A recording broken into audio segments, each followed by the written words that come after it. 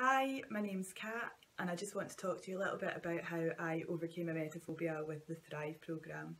So basically before Thrive I had really pretty severe emetophobia, which is a phobia of throwing up, and it coloured every aspect of my life.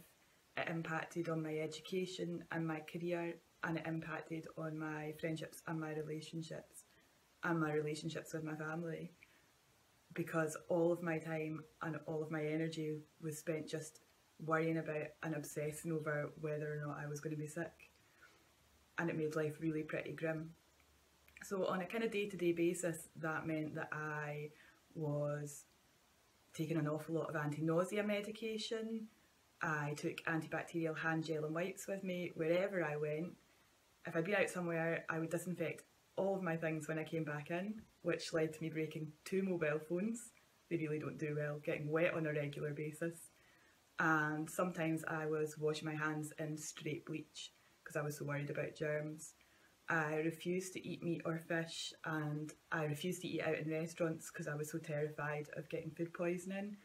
And I basically just avoided any and all situations where I thought there was a chance that I would either be sick or catch something.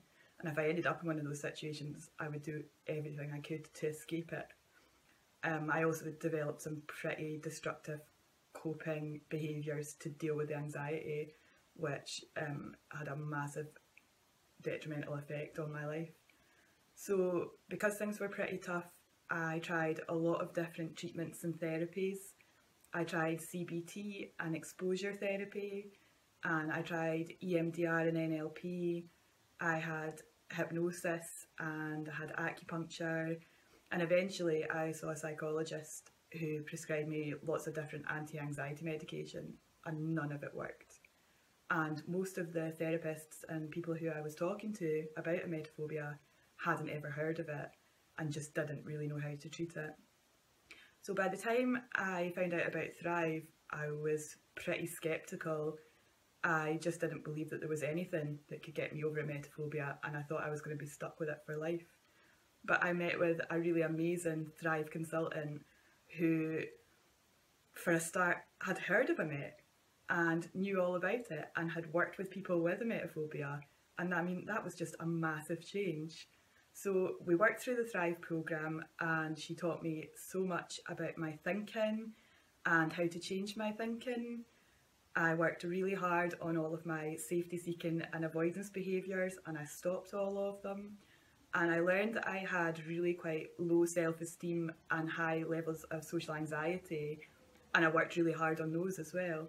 And by the end of the programme, I realised that I just wasn't thinking about being sick, about whether I was going to be sick. I just wasn't worrying and obsessing over it. And the first time I said to someone, now that I don't have emetophobia, was just a massive, massive deal for me, because I had never thought that that would be possible for me to get over emetophobia. So life since Thrive looks really pretty different. I don't avoid situations that I would have in the past. I have been to a music festival and camped for 3 days, and anybody who's been to a festival knows what the toilets are like, and it was fine. I cook and eat meat, including chicken, and it just doesn't bother me. I don't take anti-bac and anti-nausea medication with me whenever I'm going anywhere. It just doesn't cross my mind to think about it. And I don't avoid situations that, I would have in the past. So because Thrive has had such a huge impact on my life, I decided that what I wanted to do was to help other people with problems like emetophobia. So I have trained to be a Thrive consultant, so that hopefully I can help others to overcome their issues and just live a really thriving life.